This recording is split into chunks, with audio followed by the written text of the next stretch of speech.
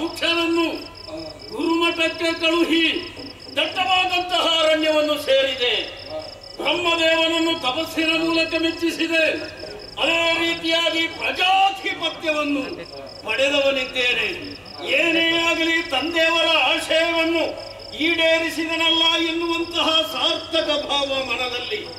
ಆದಷ್ಟು ಬೇಗನೆ ಪುರವನ್ನು ಸೇರಬೇಕು, ತಮ್ಮನಲ್ಲಿ ಈ ಸಂತೋಷದ ವಿಚಾರವನ್ನು ಹೇಳಬೇಕು ಎನ್ನುವಂತಹ ಉದ್ದೇಶದಿಂದ ಪ್ರಾಚೀನ ಬರಿಗೆಯನ್ನು ಅವಸರದಲ್ಲೇ ಬಂದು ಸೇರಿದೆ. ಆದರೆ ಪುರದಲ್ಲಿ ತಮ್ಮ ಕಾಣಿಸುತ್ತಾ ಇಲ್ಲ. ಪ್ರಜಾವರ್ಗದವರೆಲ್ಲರನ್ನೂ ಕರೆದು ತಮ್ಮ ಎಲ್ಲಿದ್ದಾನೆ ಎನ್ನುವ ಹಾಗೆ ಕೇಳಿದರೆ ಸಮರ್ಪಕವಾದಂತಹ ಉತ್ತರವನ್ನು ಯಾರೂ ನೀಡುತ್ತಾ ಇಲ್ಲ. ಆ ಕಾರಣದಿಂದಲೇ ಗುರುಗಳನ್ನು ಇಲ್ಲಿಗೆ ಬರುವುದಕ್ಕೆ ಹೇಳಿದ್ದೇನೆ. ಯಾಕೆ ಕಾಣಿಸುತ್ತಾ ಇಲ್ಲ?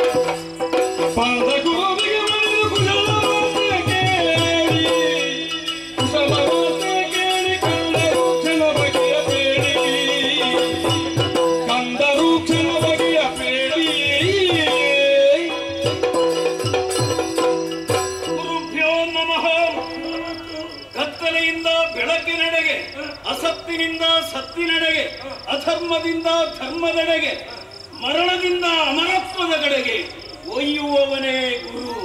ಸ್ವಾಮಿ, ನನ್ನ ತಮ್ಮನಾದಂತಹ ರೂಕ್ಷ ವಿದ್ಯಾವಂತನಾಗಬೇಕು ಎನ್ನುವಂತಹ ಉದ್ದೇಶದಿಂದ ನಿಮ್ಮ ಸನಿಹಕ್ಕೆ ನಾನು ಕಳುಹಿಸಿದವ. ಆಮೇಲೆ ನಾನು ತಪಸ್ಸಿಗಾಗಿ ಅರಣ್ಯವನ್ನು ಸೇರಿಕೊಂಡವ. ಎಷ್ಟೋ ವರ್ಷಗಳಿಂದ ತಪಸ್ಸು ಮಾಡಿ ನನ್ನದಾದಂತಹ ಉದ್ದೇಶವನ್ನು ಈಡೇರಿಸಿಕೊಂಡು ಪುರವನ್ನು ಸೇರಿದ್ರೆ ತಮ್ಮ ಇಲ್ಲಿರಬಹುದು ಎನ್ನುವ ಹಾಗೆ ನಾನು ಭಾವಿಸಿದ್ದೆ. ಆದರೆ ತಮ್ಮ ಕಾಣಿಸುತ್ತಾ ಇಲ್ಲ. ಸಮರ್ಪಕವಾದಂತಹ ವಿಚಾರ ನನಗೆ ತಿಳಿಯುತ್ತಾ ಇಲ್ಲ. ತಮಗೆ ತಿಳಿದಿರುವುದಕ್ಕೆ ಸಾಧ್ಯ ತಾನೆ? ಎಲ್ಲಿದ್ದಾನೆ ನನ್ನ ತಮ್ಮ? ಏನು ಮಾಡುತ್ತಾ ಇದ್ದಾನೆ? ದಯವಿಟ್ಟು ಹೇಳಬೇಕು.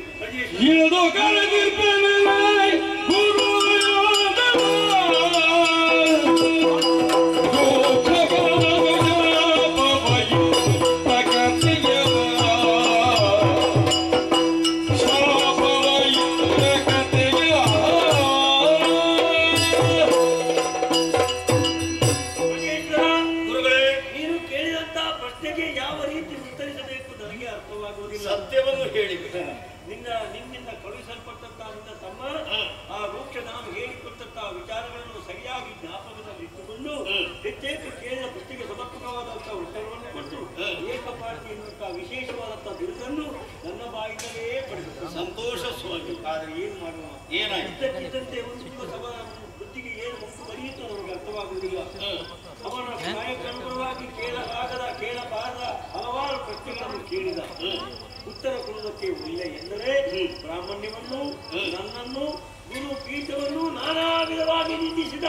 ಆ ಮಾತನ್ನು ಕೇಳಿ ಕುಪಿತನಾದಂತಹ ನಾನು ನೀನು ಮತ್ತೆ ಹೀನಾಗೆಂದು ಶಪಿಸಿದ್ದೇನೆಯ. ಶಪಿಸಿದರೆ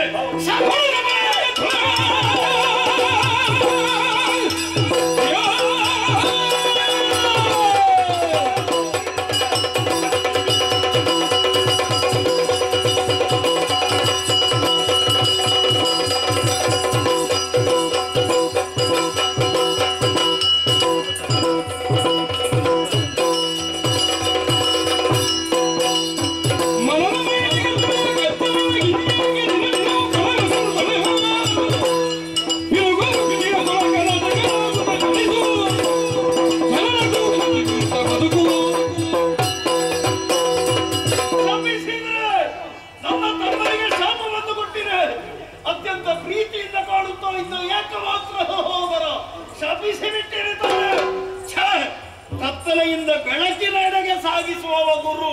ಆದ್ರೆ ನೀವೇನು ಮಾಡಿದ್ರಿ? ನನ್ನ ತಮ್ಮನನ್ನು ಕತ್ತಲೆಯೆಡೆಗೆ ನೋಡಿದ್ರಿ. ಯೋಚನೆ ಮಾಡಿ. ನೀವು ಮಾಡಬೇಕಾದಂತಹ ಉದ್ದೇಶ ಕಾರ್ಯವಾದರೂ ಏನು? ಅವಿಚಾರಿ ಬಾಲಕ, ಏನನ್ನು ತಿಳಿಯದಂತಹ ಓರ್ವ ಬಾಲಕನನ್ನು ನೀವು ಶಿಕ್ಷಣವನ್ನು ನೀಡಬೇಕಿತ್ತು. ಅದಕ್ಕೆ ಬದಲಾಗಿ ನೀವು ಶಿಕ್ಷೆಯನ್ನು ಎತ್ತಿದ್ದೀರಿ. ಮನದ ಮೈಲಿಗೆಯನ್ನು ತೊಳೆಯುವುದು ಗುರುವಿನ ಕೆಲಸ. ಅದು ನಿಮಗೆ ಸಾಧ್ಯವಾಗಲಿಲ್ಲ ಎಂದಾದ್ರೆ ಹಿಡೀರಿ ಶಾಪ. ಮಲಿನ ಬಟ್ಟೆಯನ್ನು ಒಗೆಯುವಂತಹ ಅಗಸರಾಗಿ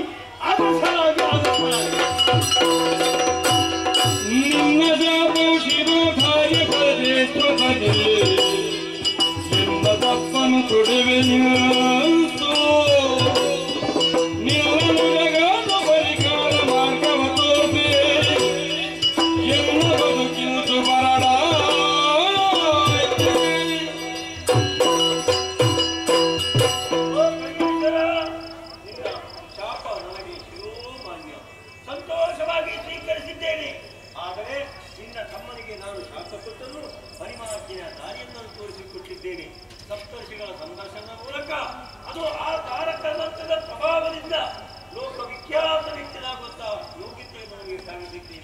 ಆದರೆ ನಿನ್ನ ಶಾಪವನ್ನು ಕುರಿದಂತಹ ನನ್ನ ಬಾಳು ಈ ರೀತಿಯಾಗಿ ಬಳ್ಳಾಗಿ ಹೋಯ್ತೆ ಪ್ರಜೇಶ್ವರ. ಮರುಗದಿರು ನೀ ಶಾಪ ಪರಿಮಾರ್ಜನೆಯ ಹೋದೆಗೆ ತೆರಳು ತವ ಶಿಷ್ಯ ನಿರುಬಿಡಿಗೆ ತೆರಳು ತವ ಶಿಷ್ಯ ನಿರುಬಿಡಿಗೆ ಮರಳಿ ಪೊಸರಿತ ಬದುಕು ಹೊಂದಿರುವ ಹೊಲ ಬರಿತು ಕರುಣಾಳು ದಾರಿ ತೋರುವನು ಮರುಗದಿರು ಓ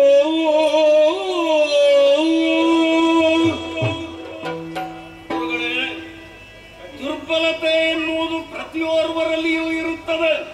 ಜೀವನದಲ್ಲಿ ಎಷ್ಟೇ ಸಾಧನೆಯನ್ನು ಮಾಡಿದರೂ ಕೂಡ ಬಿಟ್ಟು ಹೋಗುವುದಿಲ್ಲ.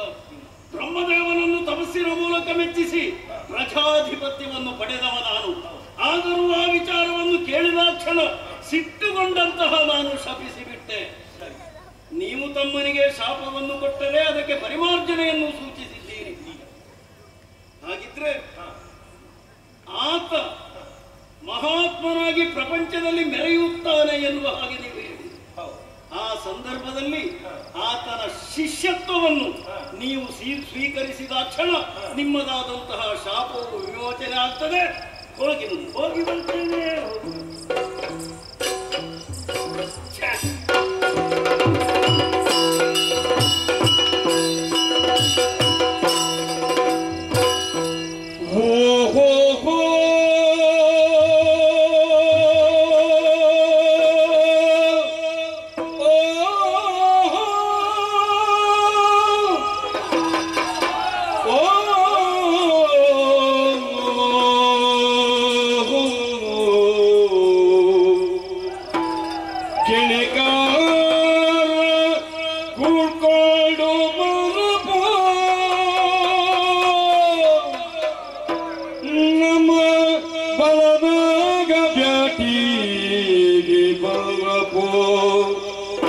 ನಮ್ಮ ಬನದಾಗ ಬ್ಯಾಟಿಗೆ ಬರಕು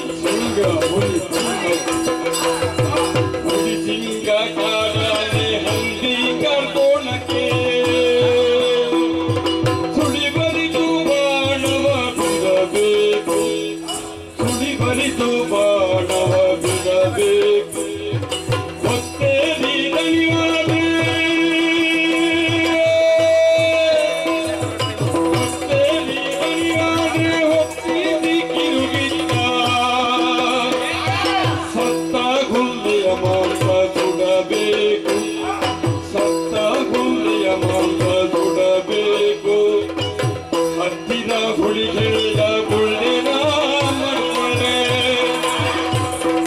ಹತ್ತಿರ ಹುಡಿ ಹೆಂಡ ಹತ್ತಿರ ಹುಡಿ ಹಿಡಿದ ಗುಳ್ಳಿನ ಮಾಡ್ಕೊಂಡೆ ಮತ್ತೇನು ಸ್ವರ್ಗವ ಸುಡಬೇಕು ಮತ್ತೇನು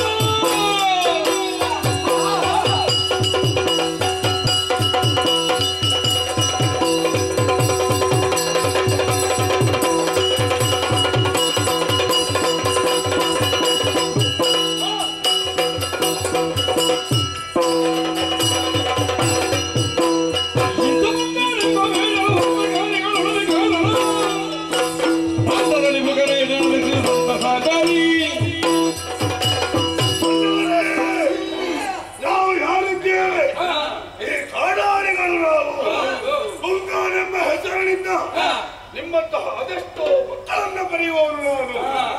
ಎಂದಿನ ಹಾಗೆ ಇಂದೂ ಕೂಡ ಎಲ್ಲರೂ ಒಂದು ಪ್ರದೇಶದಲ್ಲಿ ಒಂದಾಗಿದ್ದೇವೆ. ನಮ್ಮ ಕೆಲಸ ಏನು? ಬೇಟೆಯಾಡುವುದು, ಹಿಡಿದಂತಹ ಪ್ರಾಣಿಯನ್ನು ಪಡೆಯುವುದು, ಬಗೆ ಬಗೆಯ ಆಹಾರವನ್ನು ತಯಾರಿಸುವುದು, ಸೇವಿಸುವುದು ನಮ್ಮವರಿಗೆ ಸ್ವಲ್ಪ ಹಚ್ಚುವ ಕ್ರಮವನ್ನು. ಆದ್ರೆ ಇಂದು ಕೂಡ ನಾವು ಒಟ್ಟಾಗಿದ್ದೇವೆ. ಬೇಟೆಗೆ ಹೋಗ್ಬೇಕು. ಏನೆಲ್ಲ ತಯಾರಾಗಿದೆ? ನಮ್ಮಲ್ಲಿ ಬಲೆ ಉಂಟು, ಬಲೆ, ಆ ಬಲೆ, ಈ ಬಲೆ, ಆಯುಧಗಳು ಯಾವುದೆಲ್ಲ ತಯಾರಾಗಿದೆ? ಸರಿ, ಬೇಕಾದದ್ದು ಎಲ್ಲವೂ ತಯಾರುಂಟು ನಮ್ಮಲ್ಲಿ. ತಡ ಮಾಡುವುದು ಸರಿಯಲ್ಲ. ಪ್ರಾಣಿಗಳು ಹೊರಬರುವಂತಹ ಹೊತ್ತಾಗಿದೆ. ಆದಷ್ಟು ಬೇಗ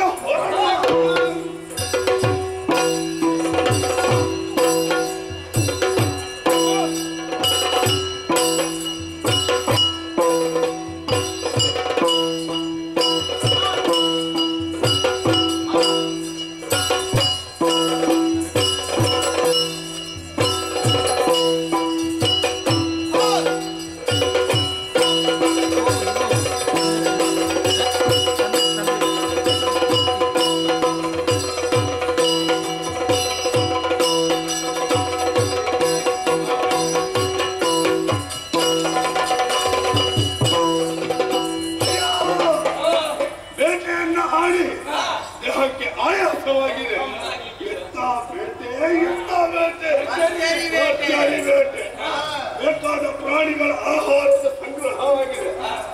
ಆಹಾರದ ಸಂಗ್ರಹವಾದರೆ ಅದನ್ನು ಹಾಗೆ ಇಡುವಂತಹ ಕ್ರಮ ಇಲ್ಲ. ಎಲ್ಲರೂ ಒಂದಾಗಿ ಬೇಕಾದಂತ ಆಹಾರ ತಯಾರು ಮಾಡಬೇಕು. ನೋಡಿ, ಬೆಂಕಿ ಬೆಂಕಿಗೆ ಒಳ್ಳೆದಾಗಿದೆ. ಹೆಂಡ ಹೆಂಡ ಇಟ್ಟದಂತದ್ದು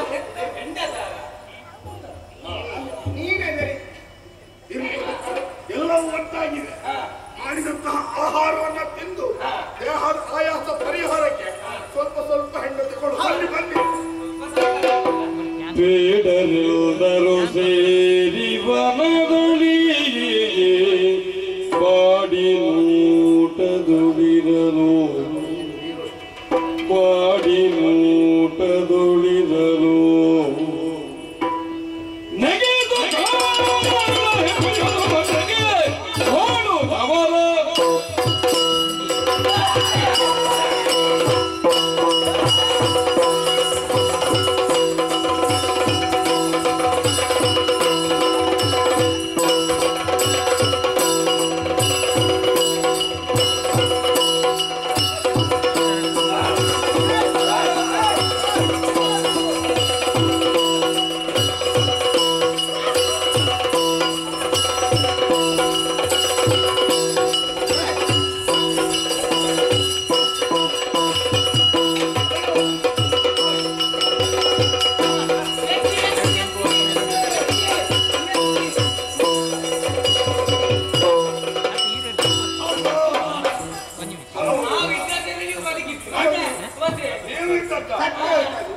ನಾವೇ ತಯಾರಿಸಿದಂತ ಆಹಾರವನ್ನು ತಿನ್ನುವಾಗ ಹಿಂದಿಂದ ಎತ್ತದ್ದು ಹಾದಿದೆ. ಆಚರಣೆಯಲ್ಲಿ ಸುದ್ದಿ ಇಲ್ಲ. ಇವರು ಹಿಂದಿನಿಂದ ಇದ್ದದ್ದು ಸರಿಯಾಗಿ ಮುಖ ಯಾರು ನೋಡಿದ್ದಾರೆ. ಇಷ್ಟರವರೆಗೆ ನೋಡಿದಂತಹ ಪರಿಚಯ ನನಗಿಲ್ಲ.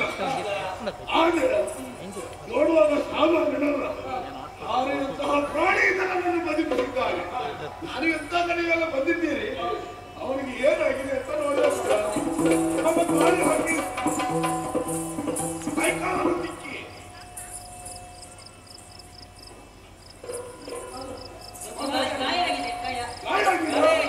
ಹಾಗಾದ್ರೆ ನಾನು ಹೀಗೆ ಬಿಡುವುದಲ್ಲ, ನನ್ನ ಮನೆಗೆ ಕೊಂಡು ಹೋಗುವ. ನನ್ನ ಮಗಳಿದ್ದಾರೆ, ಅದ ವ್ಯವಸ್ಥೆ ಮಾಡಿ.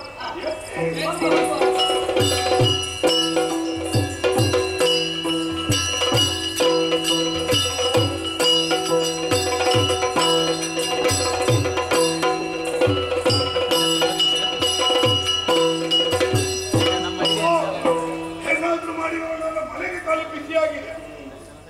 ಇವರನ್ನು ಎಬ್ಬಿಸ್ಲಿಕ್ಕೆ ನಾನು ನಿನ್ನ ಸಾಧ್ಯ ಇಲ್ಲ. ಇವರನ್ನು ಎಬ್ಬಿಸ್ಬೇಕಾ? ನನ್ನ ಮಗಳು ಬರ್ಬೇಕು. ಅವಳು ಸ್ವಲ್ಪ ಮತ್ತೆಲ್ಲ ಕೊಡ್ಲಿಕ್ಕೆ ಕಲ್ತಿದ್ದಾಳೆ. ಓ ಮಗ ಸಾಯಿರೇನೆ ಕಾಣುವುದಿಲ್ಲ. ಮಗಳೇ ಸಾಯಿರೇನೆ ಎಲ್ಲಿ ಹೋಗಿದ್ದಾಳೆ ಅವಳು? ಓ ಮಗಳೇ ಸಾಯಿರೇನೆ.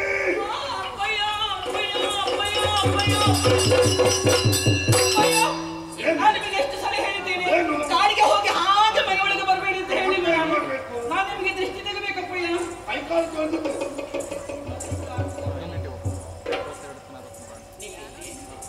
ನಾಯಿ ಕಣ್ಣು, ನರಿ ಕಣ್ಣು, ಹಾಳಾದ ಗೂಬೆ ಕಣ್ಣು ಎಲ್ಲ ಹಾಳಾಗಿ ಹೋಗಿ ಹೋಗಡಿ ಅಪ್ಪಯ್ಯ.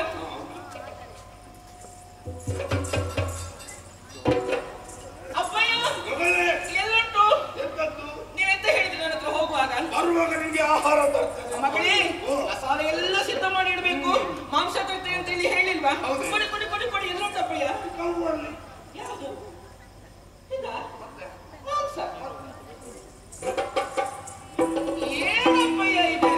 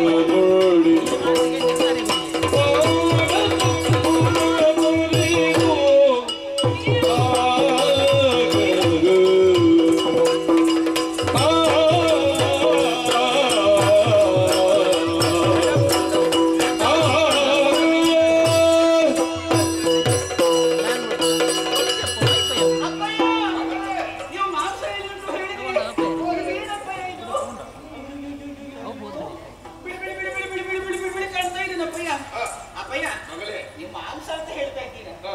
ಅದು ಮಾಂಸ ಅಲ್ಲಪ್ಪಯ್ಯ. ಮತ್ತೆ ನೀವು ಕಾಡಿಗೆ ಬೇಟೆಗಂತ ಹೋಗಿದ್ದು. ಹೌದು. ಬೇಟೆಯಾಡಿ ಬರುವಾಗ ಒಬ್ಬ ನಾಡಪ್ಪವರನ್ನ ತಂದಿದ್ದೀರಾ. ಮತ್ತೆ ನಾಡೊಬ್ಬರನ್ನು ಕರೆಸದೆ ಹುಡುಗ ಅಪ್ಪಯ್ಯ ಅವನು. ಮತ್ತೆ ಹುಡುಗನಲ್ಲ ಅಪ್ಪಯ್ಯ ಊರಿನವರಲ್ಲಿ ಎಂತ ಹೇಳ್ತಾರೆ ಗೊತ್ತಾ? ಏನು? ಏ ಸ್ವೈರಿಣಿ, ನಿನ್ನ ಅಪ್ಪಯ್ಯ ಜಾಣ ಜಾಣ ಜಾಣ ಎನ್ನುವ ಹಾಗೆ ನನಗೆ ಈಗ ಗೊತ್ತಾಯ್ತು. ಏನು? ಎಲ್ಲರ ಹತ್ರ ಕರೆದು ಹೇಳ್ತೇನೆ ನಾನು. ಏನು? ಏ ನಾಳಿಂದ ಜಾಣ ಅಂತ ಕರಿಬಾರ್ದು, ನನ್ನ ಅಪ್ಪಯ್ಯ ಕ್ವಾಣ ಕ್ವಾಣ ಕ್ವಾಣ. ಯಾಕೆ ಹಾಗೆ ಹೇಳ್ತಾ ಇದ್ದೀಯ? ನೀನು ಕ್ವಾಣನೇ. ಕೋಣ ಅಲ್ಲ ನಾನು.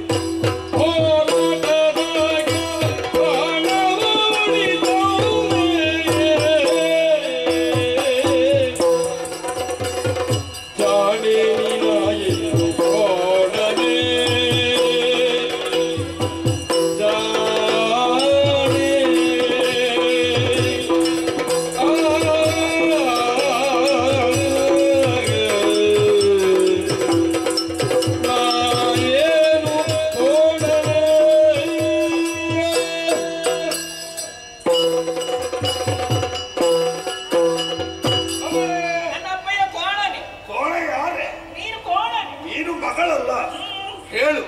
ಆದ್ರೆ ನಾನು ಹೇಳುವ ಮಾತನ್ನು ಸ್ವಲ್ಪ ವ್ಯವಧಾನದಿಂದ ನೀನು ಕೇಳಬೇಕು. ಎಂತಪ್ಪಯ್ಯ? ಇಷ್ಟು ಹೊತ್ತಿಗೆ ನಾನು ಇಲ್ಲಿಗೆ ಬರುವುದಕ್ಕೆ ಇನ್ನೆಲ್ಲ ಗೊತ್ತುಂಟ ನಿನಗೆ ವಿಷಯ. ಮತ್ತೆ ಬೇಟೆಗೆಂದು ಹೋದದ್ದು ಕಾನೂನಕ್ಕೆ. ಬೇಟೆಯನ್ನು ಆಡಿ ದೇಹದ ಆಯಾಸ ಪರಿಹಾರಕ್ಕಾಗಿ ವಿಶ್ರಾಂತಿ ಪಡೆಯುವ ಸಮಯ. ಆ ಸಮಯವನ್ನು ದುರ್ಘಟನೆ ನಡೆಯುವುದು ಗೊತ್ತಿದ್ದರೆ ಇದೆ. ದುರ್ಘಟನೆ ಎಂತಾಯ್ತಪ್ಪಯ್ಯ? ಏನು ಆಗ್ಲಿಲ್ಲ. ಈ ನನ್ನ ಪೋರ ಬಾರದಿದ್ದಾರೆ. ನಮ್ಮ ಹಿಂದೆ ಹಾರಿದಂತಹ ಹೋಲಿ ನನ್ನನ್ನ ಸೀಳಿ ಕೊಂದು ಹಾಕುತ್ತಿತ್ತು. ಹೌದಾ? ಆ ಸಮಯದಲ್ಲಿ ಎಲ್ಲಿದ್ದ ಇವನು ಬಂದರೂ ಗೊತ್ತಿಲ್ಲ. ನನ್ನ ಜೀವ ಉಳಿಯಿತು. ನಮ್ಮವರದ್ದು ಸುದ್ದಿ ಇಲ್ಲ. ಹೌದಾ? ಅವರು ಬಂದು ನನ್ನನ್ನು ಬದುಕಿಸಿದ ಕ್ಷಣದಲ್ಲಿ ಕೊನೆಗೆ ಓಡಿ ಬಂದಿದ್ದಾರೆ. ನಾನೆಂಬ ಹಾಗೆ. ಆದ್ದರಿಂದ ಅವರ ದೇಹಕ್ಕೆ ಸ್ವಲ್ಪ ಪೆಟ್ಟಾಗಿದೆ. ಉಪಕಾರ ಮಾಡಿದವರಿಗೆ ಪ್ರತಿ ಉಪಕಾರ ಮಾಡುವುದು ನಮ್ಮ ಧರ್ಮ. ಕಾಡಾಡಿಗಳಾದಂತಹ ನಾವು ತಿಳಿದಂತಹ ಕ್ರಮ. ಆದ್ದರಿಂದ ಅದೊಂದು ಸ್ವಲ್ಪ ಹುಷಾರು ಮಾಡಿ. ಈಗ ಅವರನ್ನ ಹುಷಾರು ಮಾಡ್ಬೇಕಾ? ಅಪ್ಪಯ್ಯ, ಅದಕ್ಕೆ ಯಾಕೆ ನೀವು ಚಿಂತೆ ಮಾಡುವುದು? ಈ ರೀತಿ ಎಂಬ ಹಾಗೆ ಕರ್ಕೊಂಡು ಬಂದದ್ದವರು ನಾನು ಮಾತ್ರ ಅಲ್ಲ, ಮತ್ತೆ ಮಾರಿಯಮ್ಮ ಇದ್ದಾರೆ ನಮಗೆ. ಅವರ ದೈನ ಉಂಟು. ಮನನು ನೆನೆಯುತ್ತ ನನಗೆ ಭಸ್ಮವ ಹಚ್ಚಿ ಮಾತದೆ ಅನುವಿಗಿತ್ತು ಸುರಕ್ಷೆ ಗಾಳಿಯವರಿಗೆ ಬೀಜೆ. ಅಪ್ಪಯ್ಯ, ಅದಕ್ಕೆ ಯಾಕೆ ಚಿಂತೆ ಮಾಡ್ತಾ ಇದ್ದೀರಪ್ಪಯ್ಯ? ಅಮ್ಮ ಸಾಯುವಾಗ ಎಲ್ಲ ವಿದ್ಯೆ ನನಗೆ ಹೇಳಿಕೊಟ್ಟು ಹೋಗಿದ್ದಾಳೆ ಅವಳು. ಅದನ್ನೊಂದು ಪ್ರಯೋಗ ಮಾಡ್ತೇನೆ. ಅದಕ್ಕಿಂತ ಮೊದಲು ಅಪ್ಪಯ್ಯ ಒಂದೊಂದು ವಿಷಯವನ್ನು ಹೇಳ್ತೇನೆ. ಒಂದು ಮದ್ದು ಮಾಡ್ಬೇಕಾದ್ರೆ ಹರಕೆ ಹೇಳ್ಕೊಡ್ಬೇಕಪ್ಪಯ್ಯ. ಹೇಳುವ ಅಪ್ಪಯ್ಯ, ಮಾರಿಯಮ್ಮನ ಭಸ್ಮ ಉಂಟು. ಭಸ್ಮ ಹಾಕುವ ಇವನಿಗೆ ಈ ಸಲ. ಹಾಕುವ ಹಾಗೆ ಉಂಟು. ಒಮ್ಮೆ ಹಾಕಿ ಪ್ರಯೋಗಿಸು. ಅಪ್ಪಯ್ಯ, ಏನೇ ಇವನಿಗೆ ಭಸ್ಮ ಹಾಕಬೇಕು ಅಂತಾಗಿದ್ರೆ ಒಂದು ಹರಕೆ ಹೇಳ್ಕೊಡ್ಬೇಕಲ್ಲ ಅಪ್ಪಯ್ಯ. ಸಣ್ಣ ಹರಕೆ ಹೇಳು ಮಗಳೇ. ಅಪ್ಪಯ್ಯ, ಒಂದು ವೇಳೆ ಅವ ಎದ್ದ ಅಂತಾದ್ರೆ ಮಾರಿಯಮ್ಮನಿಗೆ 100 ಕೋಳಿಯ ಬಲಿ ಕೊಡ್ಬೇಕು. ಒಂದು ಎರಡಾದ್ರೂ ಯೋಚನೆ ಮಾಡುವುದಿತ್ತು. ಈಗ 100ಕ್ಕೆ ಎಲ್ಲಿಗೆ ಹೋಗುದು ಅಂತ. ಅದು ಕಾಡು ಕೋಳಿಯೇ ಆಗಬೇಕು. ಹೌದಾ? ಇದ್ದಾರಲ್ಲ ನಮ್ಮವರು. ರಮೇಶ್ ಅಣ್ಣ ಇದ್ದಾರೆ, ಹೇಳಿಕೊಡುವ. ಎತ್ತ ಮೇಲೆ ನೋಡುವ. ಭಸ್ಮ ಹಾಕ್ತೇನೆ. ಜೈ ಮಾರಿಯಮ್ಮ.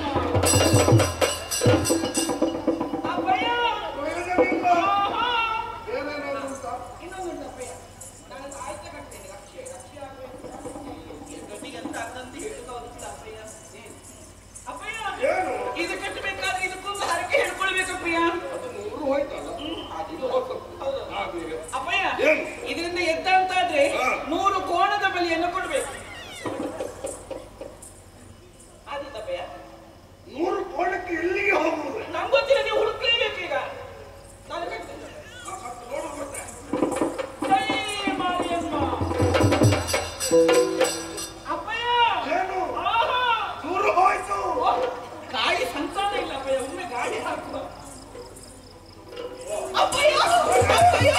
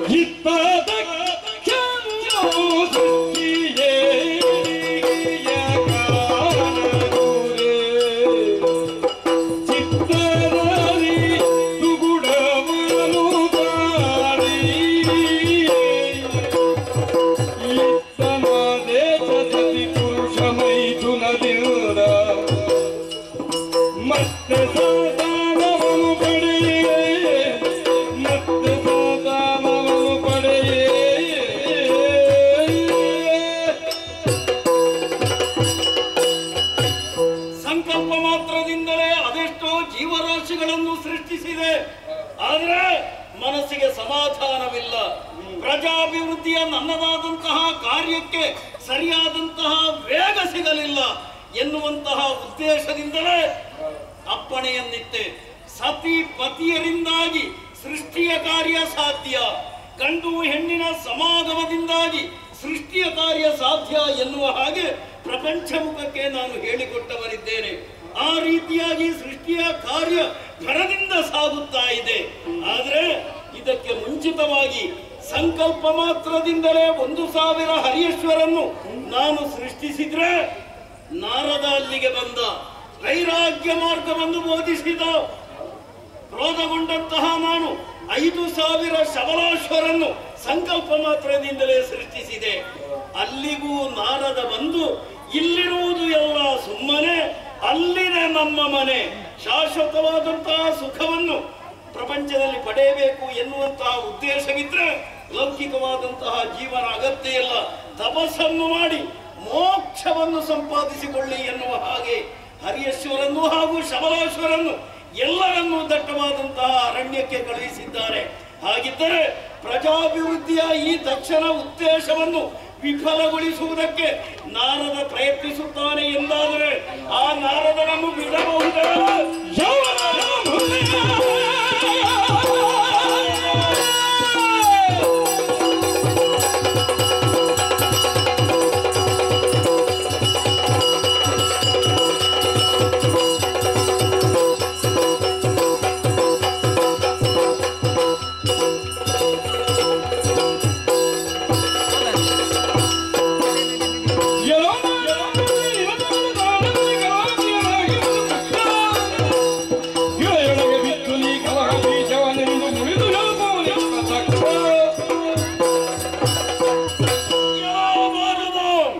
ನಮ್ಮವಾದಂತಹ ಉದ್ದೇಶ ವಿಫಲವಾಗುವಲ್ಲಿ ನೀನು ಪ್ರಯತ್ನಿಸುತ್ತಾ ಇರುವೆಯೋ?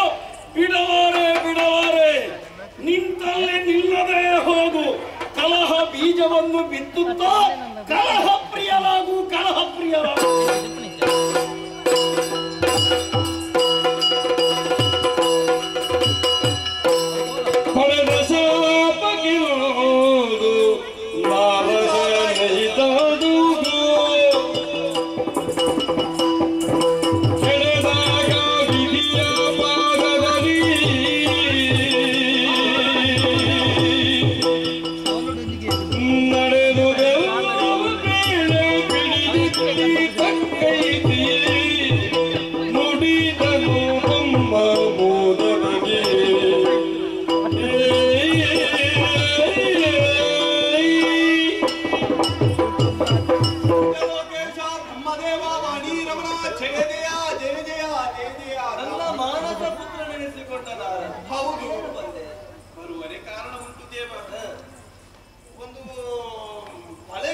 ಇರಿಸಿಕೊಂಡ್ರೆ ಸತ್ಯಲೋಕವನ್ನು ಸೇರಿದವನಿದ್ದೇನೆ. ಲೋಕದ ತಲೆಬಿಸಿ ಹೋಗಿ ಅಂತ ನಿನ್ನ ಜನಲ್ಲ, ತಲೆಬಿಸಿಯ ಆಗಿ ಹೋಯ್ತಲ್ಲ. ಲೋಕದ ಉದ್ಧಾರಕ್ಕಾಗಿ ಶ್ರಮಿಸಿದವನು ನಾನು, ಮತ್ತೇನು ಅಲ್ಲ ದೇವರಿಗೆ. ಅಣ್ಣನ ಮಕ್ಕಳನ್ನೆಲ್ಲ ಮುಕ್ತಿಯನ್ನು ಕರುಣಿಸಬೇಕು ಎನ್ನುವ ಕಾರಣದಿಂದಾಗಿ ಸದುದ್ದೇಶದಿಂದಲೇ ಅಣ್ಣ ಅಂತ ಹೇಳಿದ್ರೆ ದಕ್ಷ ತಪಸ್ಸಿಗೆ ಕಳುಹಿಸಿದೆ. ಇದನ್ನು ಅರಿತಂತ ಅಣ್ಣ ಎಲ್ಲ ಮಾಡಿದ್ದು ನಾರದನೇ ಎನ್ನುವ ಕಾರಣದಿಂದಾಗಿ ಕುಪಿತನಾದ. ನಿಂತಲ್ಲೇ ನಿಲ್ಲದಿರು, ಕಲಹ ಪ್ರಿಯನಾಗು. ನಾನು ತಲೆಬಿಸಿಯಲ್ಲಿ ಸತ್ಯಲೋಕವನ್ನು ಪ್ರವೇಶಿಸಿದೆ, ಶಾಪಕ್ಕೆ ಪರಿಮಾರ್ಜನೆಯನ್ನು ಸಿಕ್ಕಿತು ಎನ್ನುವಂತ ಉದ್ದೇಶದಿಂದ ನೀವು ನಗುತ್ತಾ ಇದ್ದೀರಲ್ಲ ತಂದೆ. ಉಳಿದವರಿಗೆ ಶಾಪ ಕೊಟ್ಟರು ಫಲಿಸ್ತದೆ. ಬ್ರಹ್ಮನ ಮಾನಸಪುತ್ರನಾದುದಕ್ಕೆ ಬಂದ ಶಾಪ ವರವಾಗಿ ಬದಲಾಗುವುದು. ಕೊಟ್ಟಂತಹ ಶಾಪ ವರ ಹೇಗಾಗುತ್ತದೆ ದೇವರೇ? ವರ ಮಾಡುವುದಕ್ಕೆ ನಾನಿದ್ದೀನಿ. ಬೇಡ ಬಂದ ಶಾಪವ ನೀನು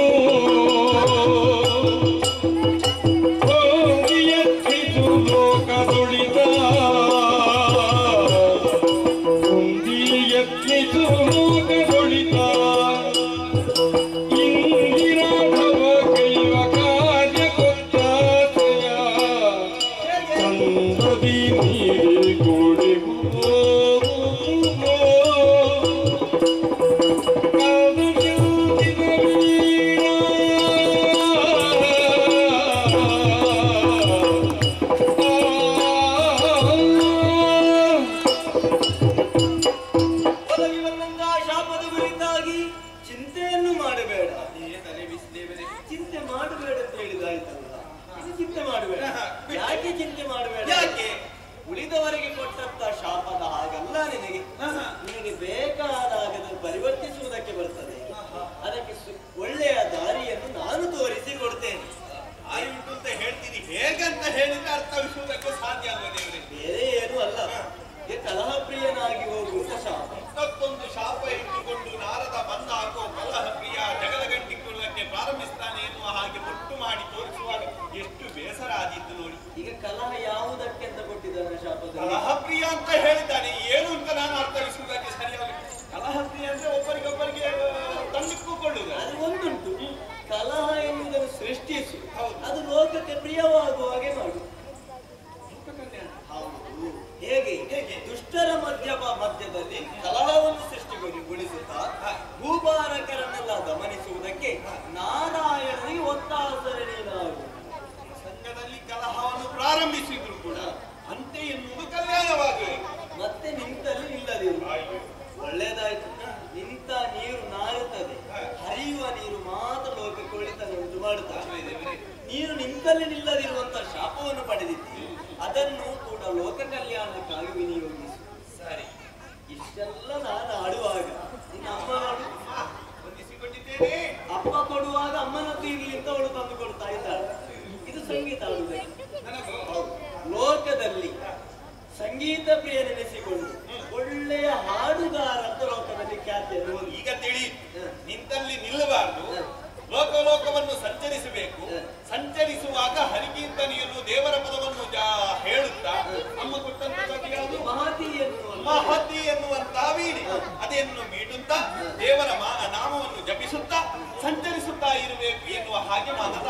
ಈಗ ಬಾಡಿದ ಮುಖ ಹೋಗೋಯ್ತಲ್ಲ, ಈಗ ಸಂತೋಷ ಆಯ್ತು ದೇವರೇ. ಸರಿ, ಒಳ್ಳೆಯ ಸಂತೋಷವಾಯಿತು. ಮಹತಿಯನ್ನು ನುಡಿಸುತ್ತಾ ನಿಮ್ಮ ನಾಮಸ್ಮರಣೆಯನ್ನು ಮಾಡುತ್ತಾ ಸಂಚರಿಸ್ತೇನೆ.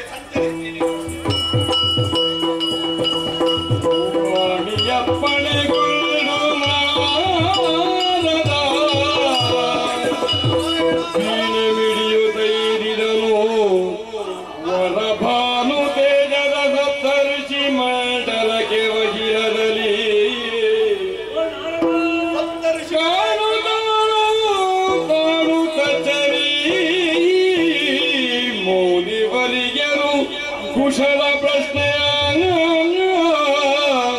ಸಾನುರಾಗರಿಗೈದು ತೊಡೆ ಸೋಂಕಿನಲ್ಲಿ ಕುಳ್ಳಿರಿಸಿ ಏನು ಬಾಧೆಯ ಮುಖದ ಬರಿಯ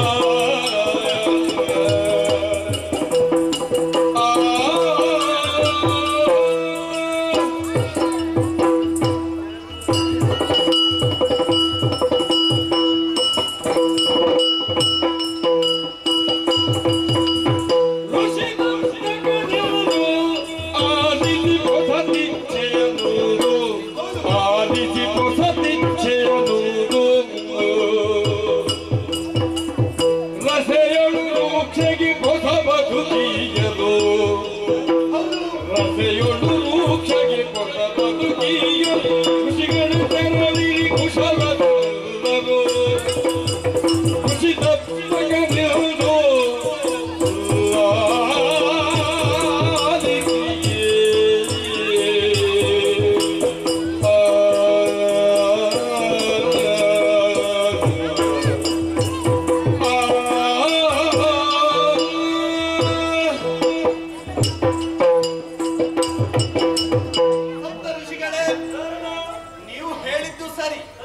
ಹೊಸದಾದಂತಹ ರೀತಿಯನ್ನು ನಾನು ನಿಮ್ಮಲ್ಲಿ ಕಾಡ್ತಾ ಇದ್ದೇನೆ ಎನ್ನುವ ಹಾಗೆ ಈ ಮಿಡಿದಂತಹ ವೀಣೆಯೋ ಬಾಡಿದ ವಿಷಯವೋ ಎಲ್ಲವನ್ನು ನಿಮ್ಮಲ್ಲಿ ತಿಳಿಸುವುದಕ್ಕಾಗಿ ಸಪ್ತಋಷಿ ಮಂಡಲವನ್ನು ನಾನು ಕೂಡ ಸೇರಿದವನು. ಹೌದು, ಘಟಿಸಿದಂತಹ ಘಟನೆ, ಅನ್ನನಿಂದ ಪಡೆದಂತಹ ಶಾಪ, ಪರಿಮಾರ್ಜನೆಗಾಗಿ ಸತ್ಯಲೋಕವನ್ನು ಸೇರಿಕೊಂಡೆ. ಬ್ರಹ್ಮದೇವನಲ್ಲಿ ಪರಿಮಾರ್ಜನೆಯನ್ನು ಕಂಡುಕೊಂಡೆ. ಆ ಹೊತ್ತಿಗೆ ಅಮ್ಮ ಶಾರದಾದೇವಿ ಹೌದು ಬಂದು ಕೊಡುಗೆಯಾಗಿ ಕೊಟ್ಟದ್ದು ಈ ವೀಣೆ.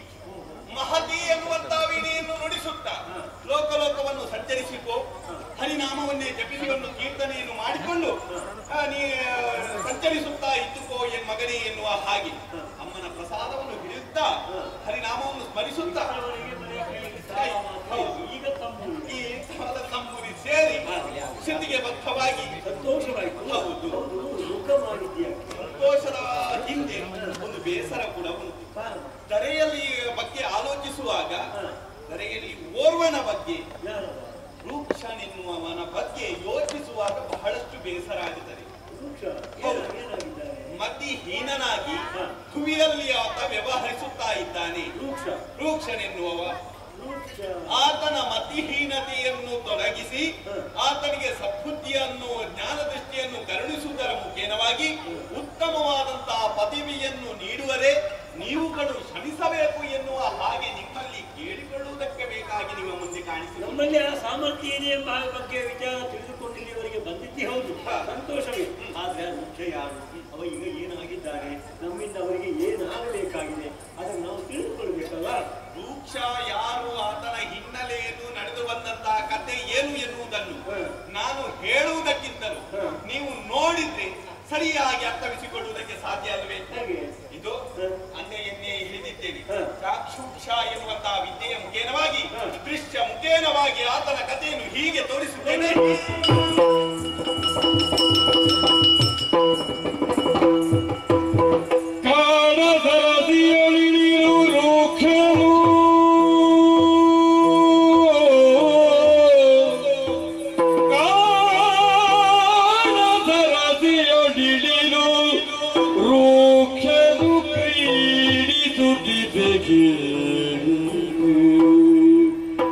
ರೂಕ್ಷನು ಕ್ರೀಡಿಸುತ್ತಿರೆ ಮರದ ಮರೆಯೂ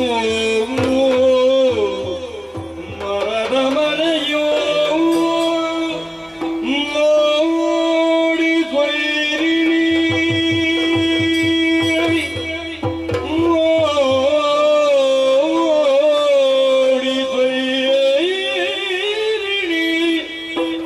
ಮರದ